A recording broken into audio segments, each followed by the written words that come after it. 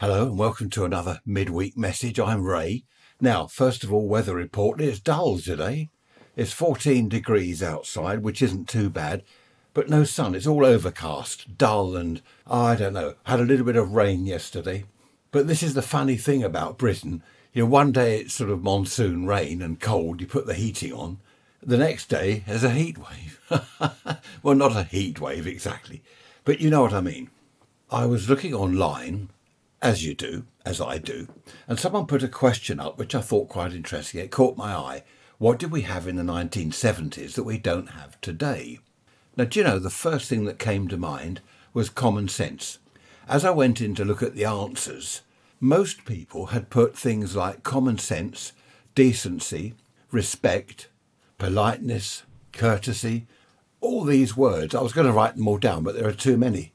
That's what the majority of people were thinking, not material things, we had this then or that then and we don't have it now. But I found that quite interesting. And it's the same, I don't know whether you watch any of the politics on TV at all, but there's no respect there at all, is there? Do you remember the news in the old days? You watched the 6 o'clock news or the 10 o'clock news back in the 60s. There was none of this bias, or well, if there was bias, it was very cleverly hidden. But there was none of that. It was decent news reporting. The same with the politicians, the MPs.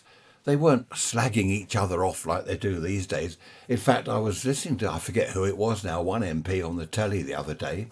And he said he remembers the days, this is obviously back in the 60s and 70s, when a TV station, say BBC, ITV, whoever, wanted to interview a member of Parliament, let alone the Prime Minister and just an MP.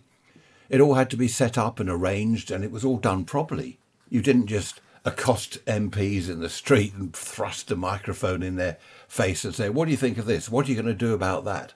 Has it changed for the better, do you think, or is it worse now? From what I've read online and from what I hear, people don't like politics, so I probably won't be talking about that on Sunday. Might just mention your comments if you do have any.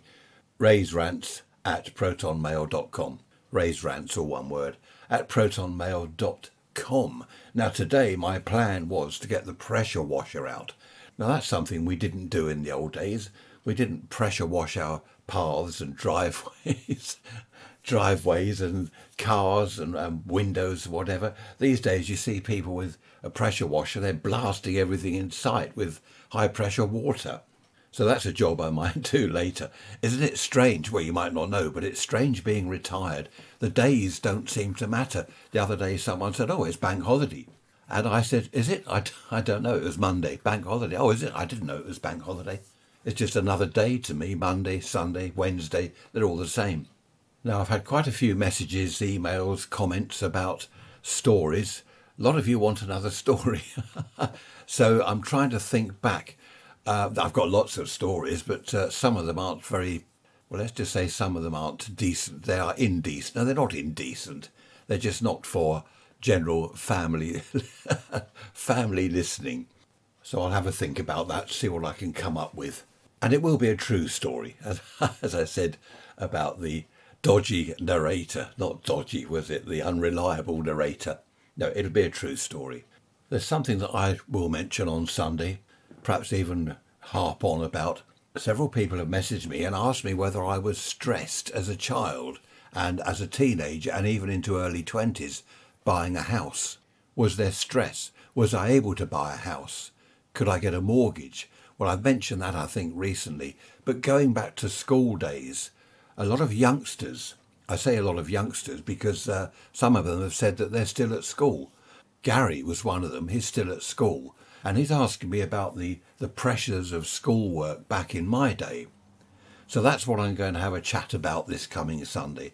I'll do my usual and come out with a load of nonsense and you'll all be dozing off and snoring. But I'm waiting for the day as I get older when I'm chatting away to you and I'm just perhaps gazing out of the window as I am now. And then suddenly, oh, sorry, I fell asleep.